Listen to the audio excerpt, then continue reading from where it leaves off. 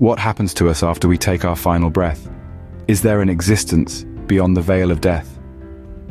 These are questions that have intrigued humanity since time immemorial.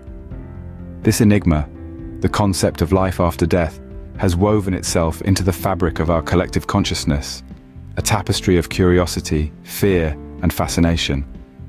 The notion of an existence beyond death is not just confined to religious or spiritual beliefs. Science, too, has dipped its toes into these mystic waters, offering theories and studies that attempt to shed light on this profound mystery.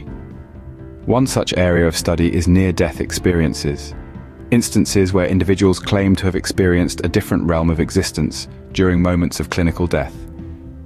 These experiences, often described as deeply transformative, provide a tantalizing glimpse into what might lie beyond the veil. Today, we delve into the profound mystery of life after death, guided by the experiences of those who claim to have got a glimpse beyond. There exist countless tales of individuals who've faced death and returned, each bearing a unique story.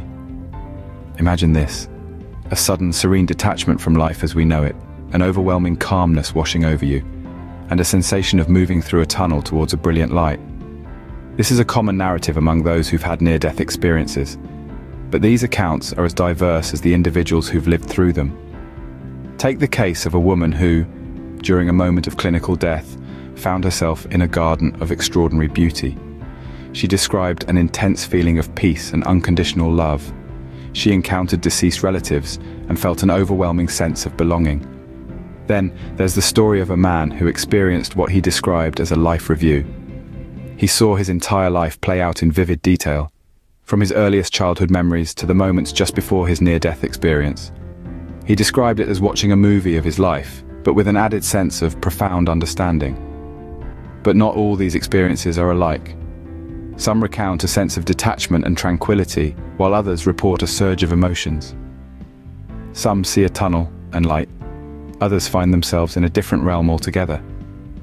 And then there are those who've had distressing near-death experiences, filled with feelings of isolation, fear, or guilt. These experiences are less common, but they serve as a stark contrast to the peaceful narratives that dominate the conversation. As we delve into these accounts, we notice a common thread, a profound shift in the individual's perspective on life and death. Many return with a renewed sense of purpose, a deeper understanding of life's interconnectedness, and a diminished fear of death. But what does science have to say about these experiences? Some researchers attribute these experiences to the brain's response to extreme stress. Others suggest that they might be hallucinations triggered by a lack of oxygen. However, these explanations remain speculative, and the phenomenon of near-death experiences continues to baffle scientists. These stories, as varied as they are, seem to hint at a reality beyond our everyday existence. But what can we make of these experiences? The interpretations of near-death experiences are as diverse as the experiences themselves. A vast spectrum of explanations arises when we delve into the realm of the unexplained, each theory offering a unique lens through which we can examine these profound experiences. On one end, we have the scientific interpretations. These theories often focus on the physiological processes at play during these critical moments. One such theory is the dying brain hypothesis. This theory suggests that as the brain starves of oxygen, it triggers a series of neurological events that can account for the vivid and often transformative experiences people report. However, not all interpretations are rooted in the physical. Many turn to spiritual or metaphysical explanations. Some believe that near-death experiences are a glimpse into a spiritual transition, a journey of the soul from the physical plane to the spiritual. For these individuals, these experiences are not the result of a dying brain, but the awakening of the spirit as it prepares to embark on its next journey. Yet another perspective considers the role of cultural conditioning. After all, our beliefs and expectations about death and the afterlife are largely influenced by our cultural and religious upbringing. Could it be that our near-death experiences are simply reflections of these deeply ingrained beliefs? Each interpretation, whether it leans towards the scientific or the spiritual, offers a unique perspective on the enigma of life and death.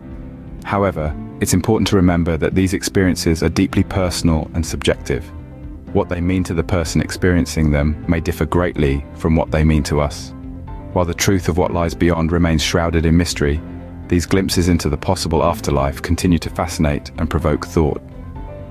In our quest to unravel the mysteries of existence, perhaps these experiences serve as valuable reminders of our shared human curiosity about what lies beyond the veil of life. Today, we've journeyed through the enigmatic realm of life after death. We've traversed the nebulous landscape of near-death experiences, each a unique interpretation, a glimpse beyond the veil. We've grappled with their implications, untangling the intricate threads of existence, life and death. It's a vast tapestry of mystery and wonder, an ongoing exploration of the great unknown. As we continue to ponder the mysteries of the afterlife, we are reminded of the preciousness of the life we're living now. Until next time, keep exploring the enigma that is existence.